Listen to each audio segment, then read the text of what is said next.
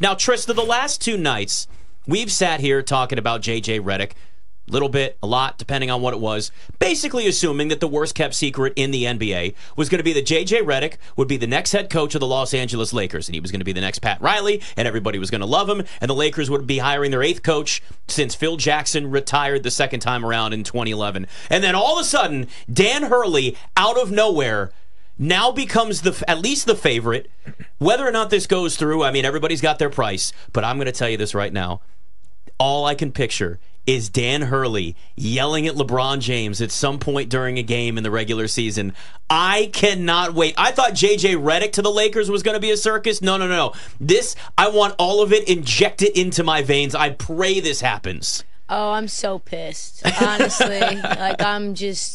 I got up out of my bed right as soon as it came out, and it's just like it does not make sense. And if you look at the historic component of this, what coaches in college basketball, especially yellers, have ever worked out at the NBA level? None. Like none. Not Rick Pitino, not Coach Calipari.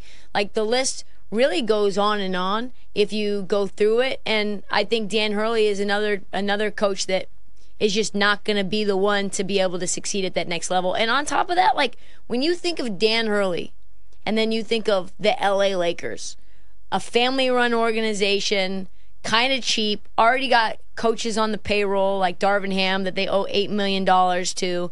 You're talking about their only revenue stream is from the LA Lakers. And all of the players that are on that team are just not Dan Hurley, not Dan Hurley humans. Like, we know what he's looking for.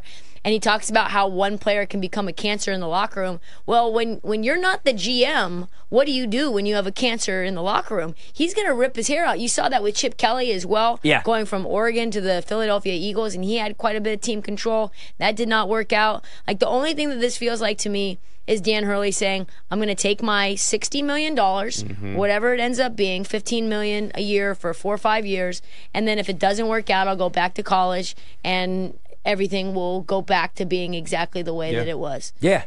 Kind of the same situation. A little bit different because John Beilein was so old, but you remember when he left at Michigan and he takes the Cleveland Cavs job. That was a disaster. That was so bad. But, like, remember The Athletic had this? We were getting reports a week into the season that even like at training camp and during the exhibition games, it wasn't working out. Slugs and thugs, when he called the team a bunch of thugs, and he was like, oh, no, I said slugs. That's right. Yeah. Now, that's a different example because he's old as hell. Like, he's in his 70s now, but it didn't work out. And that's what I was trying to think of, a coach, the last coach that left the college game. It's Brad Stevens. And I'd say, Brad Stevens was great. But he's like a very calm, like gentle, different kind of guy. Yeah, and he was like the X's and O's. I would compare him like kind of how Spo was. Like Spo kept working his way up. Like that's how Brad was. He was like a basketball geek, so that worked.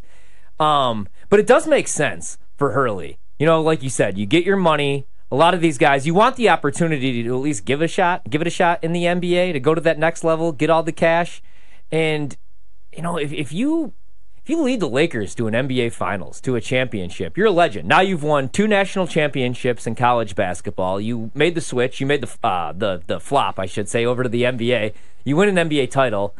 You're one of the greatest coaches of all time, if not the greatest coach of all time. Like, you're up there with the Phil Jacksons, the Pat Rileys of the world. You've done it on both levels. Don't you think, though, that trying to go for a three-peat and how historic that is really important for legacy, considering that the last person to do that was John Wooden? I do. Do you think that he's thinking, though, my stock's never going to be higher, and it's so hard just to repeat, let alone three-peat, that if I go back, let's say we have a good season. Let's say we're the 15th ranked team in the country. Or let's say we make it to the Elite Eight, the Sweet 16, and we get bounced because it is such a fluky situation, the NCAA tournament with the one and done. I mean, your stock's probably never higher. You passed all that money. You passed on that opportunity. But I think that, like, there's pros and cons. At UConn, in college basketball, you get to pick your players. You don't get to do that in the NBA. The total for game 1, 5.5, minus 115 to the over. Yeah. What would be your look there? You think this is higher scoring or maybe lower scoring kind of feel-out process for game 1? Pound that over. I don't think there's any feel-out process for these two teams. Yeah. I think it's going to be pretty wild right from the jump. Also, something to look out for, too. Matthew Tkachuk and Sam Bennett played in Calgary for quite some time, and they built up that rivalry with Edmonton and that battle of Alberta, and I think there's a lot of or no love lost between those two guys and Evander Kane and McDavid and Draisaitl. Like, there's some hatred already.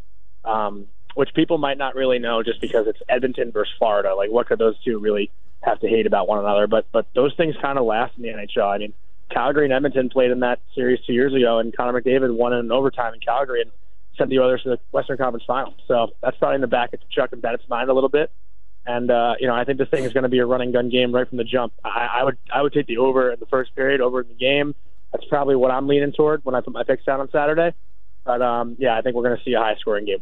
I think a tough one to call is Kentucky, Oregon State. And on paper, if you're looking at it, it seems like you just play Kentucky because I believe they tied for first in the regular season in the SEC, which is the toughest conference in the country. But Oregon State, I mean, they look really good in the regional. Both teams played the minimum of 3 games, and they could hit the baseball. Who do you like there? Yeah, so all right, there's strategy that you could go about when betting these, right? So there's kind of 3 ways. You could bet, game by game. You could bet who's going to win the Super Regional, and then tomorrow you're going to see bets come out that you can bet over or under 2.5 games, right? How many games the series goes. And this is one that where you bet the over 2.5 games because guess what? You don't even have to pick who wins that one. You just bet the over 2.5 games because these two teams are very equal. Kentucky, much better pitching than Oregon State has. Quite frankly, that's what's gotten it done for the Wildcats all year long. They can just bring arm after arm after arm against you. They can hit too, but Oregon State's been a better team than Kentucky all year long. Kentucky's just kind of been a little more consistent. Oregon State had a pretty big dip there in the middle of the year in the Pac-12. So I like Kentucky a little bit to get out of this. I do not sound confident because I am not confident, but what I am confident is if you're going to play that bet of over or under 2.5 games in the series because it's 2 teams, best of 3, first team to win 2 games advances to the College World Series, bet this one over 2.5 games. They'll each win at least one. Allan, I'm looking at this Charlottesville Super Regional, looking at UVA and Kansas State, and it just, on paper, is a massive mismatch. UVA, we know what they're capable of, especially with those bats. Kansas State pitching is it's an issue. Big upset already. Is this as big of a mismatch as it looks on paper?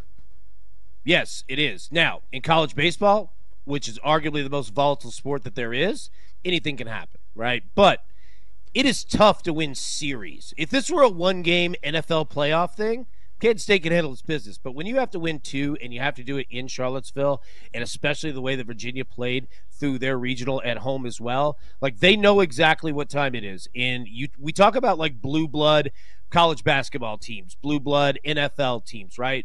Virginia is that in college baseball. They've been here before. They've done it. When you sign up to take a scholarship and play at Virginia, you know the history, right? They win titles. They hang them up. So it's going to be a fun series because Kansas State, they can throw some things at you that you haven't seen before, but Virginia is just much better, man. They're just a much better team, and they haven't shown any signs of stopping. They are consistent. They're not going to give you a game or a series. You're going to have to take it from them.